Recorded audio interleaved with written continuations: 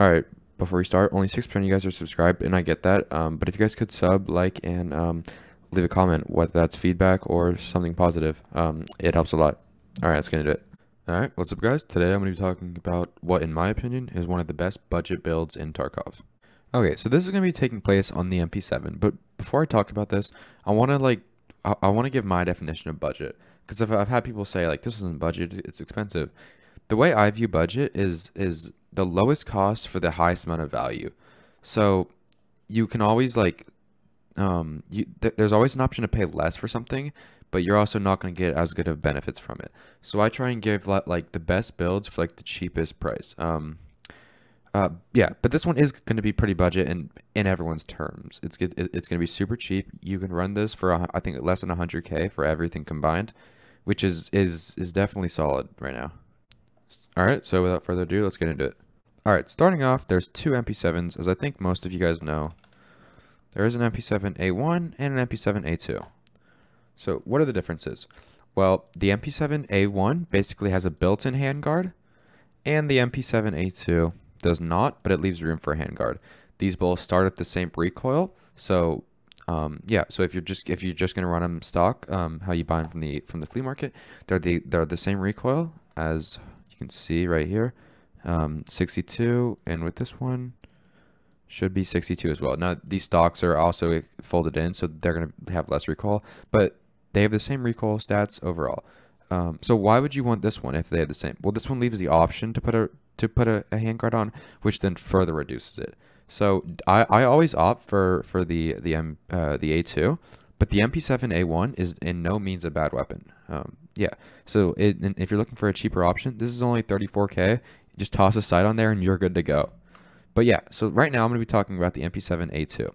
Okay, so here it is. And the only thing different from the MP7A1 and A2 right now is that this one just has a grip. So if you just discard what I'm saying about the grip, everything else should fit the same. Okay, so starting off, the stock, I just use the stock it comes with. You don't have to change that.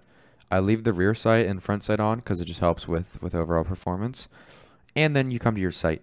So I generally only use two sights for this. I'll either use this hollow you're seeing, or I'll use a PK06. It really depends on what I'm doing that day. But I definitely like the PK06, but the either of the hollows are good as well. Okay, and then up here we have the suppressor. So take this off. This is how it comes. It comes with the flash hider, and that leaves the ability to put a suppressor on there. And I do opt to take one. These are about 60K, so this will set you back an extra 60K, which if you're just starting out, maybe you can afford. That's fine. These things have super low recoil without the suppressor, and it shouldn't be a big deal.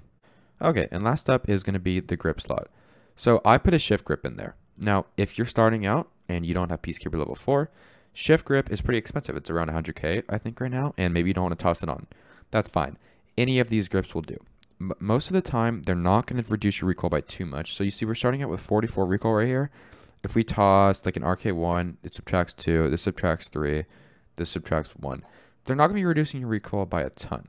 So what you could instead opt for is something that just gives you like purely ergonomics. Something like the Magpul RVG. I used to use these quite often when I was just starting out, and I think they are fine grips. But yeah, the grip definitely isn't going to change much, but it does give you the option to get a much higher ergo. See, we have 48, and then we tossed a grip on there. Like I use the shift grip. Now we have 57. So it's definitely a personal preference of whatever you like more, but I always opt for it. Okay, and the last thing is the magazine.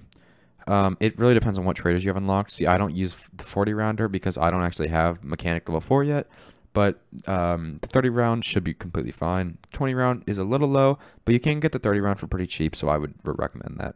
Okay, so now on to ammo. The ammo on here, they're all generally pretty good, besides the Action SX. I don't use this, and I wouldn't recommend it. It has around 65 damage, but only 18 pen, which means you can get pretty good on armor tog, like people using level 1 and level 2. Not much more than that, so I generally don't use this. The other ammos, though, are all fairly good. Subsonic in particular is very cheap for new players, and it also has a damage of 45 and a penetration of 36. Obviously not the highest you can use, but it's really solid for the amount it costs. Next, which is a little bit better, is the FMJ SX, costing $3 if you have Peacekeeper high enough, but overall around 3,000. but this does come with 64 damage and 50 pen, so it's pretty good. And last up, we have APSX coming in at around $3,000 if you don't have a mechanic level 4. Or, yeah, mechanic level 4. But yeah, so basically, and this has a damage of 35, but a high pen of 53. So the way I see it is this is first, I would use this, then I would use this, then I would use this. And I really would not recommend using this, but if it's your only option, then definitely use it. So those are the ammos. I opt for the FMJ6 just because I can get it from Peacekeeper cheap. But yeah, they're all solid. So now I'm going to show you what it looks like in the range. Okay, here in the range, I'm going to first start shooting right there without controlling the recoil at all. Okay, so as you can see, it definitely gives a kick at the beginning, but then it lowers down and it stops right there. So basically, if you can start shooting at torso length, if you're not confident in hitting a head, all the other shots are going to be directly onto their head. Okay, now I'm going to shoot at his torso again, controlling the recoil a little bit better this time. Okay, so that was me controlling the recoil a little bit, and as you can see, the bullets didn't really leave where I wanted them to go. I was aiming for the torso, and that's where we were shooting most of the time. But yeah, like, and that, you hit someone with all those, they're going to die, especially if you're using some solid ammo. Okay, and I also wanted to show what it looks like without the suppressor, because I know some people can't afford it. So, without controlling the recoil at all, it does give a similar kick, but as you can see, it's not that much, it's not that much crazier. Now, one more time with me controlling the recoil. Without the suppressor, I can confidently control the recoil to their neck to chest area. So, yeah, the suppressor is not needed. I know it's pricey for a lot of people, so don't feel like you have to buy it. It's definitely something that helps, but it's not necessary. Okay, but that's pretty much it. This is the MP7. It's a solid gun that a lot of people run, but a lot of people don't. And I'm just trying to give you guys another option because you see all the M4A ones and stuff and all the crazy builds. This one, you can pretty much get it for under 100K and jump into raid with it. And shouldn't feel too bad if you lose it. But yeah, and you can always check out my other money making videos if you need a way to make some cash.